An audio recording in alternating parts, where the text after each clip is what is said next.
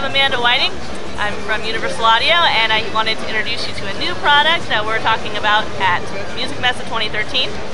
You may know of Apollo. It's a breakthrough success because of its wonderful sound quality, real-time UAD processing, and its Thunderbolt card on the back.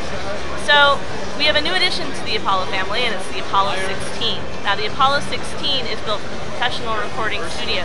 People who already have their preamps, and people already have maybe a mixing console, and they just need really great quality conversion into their DAW, Pro Tools, Cubase, Logic, anything like that. So Apollo 16 is great for that.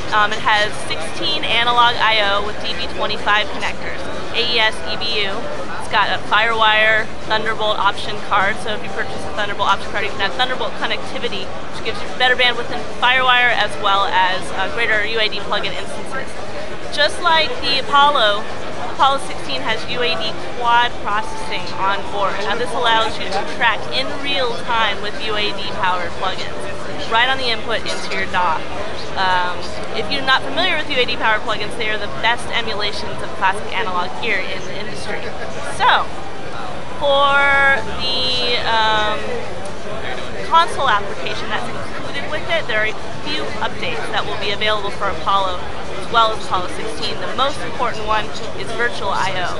This will allow your DAW to route back out to the console application, and it's really, really great for virtual instruments.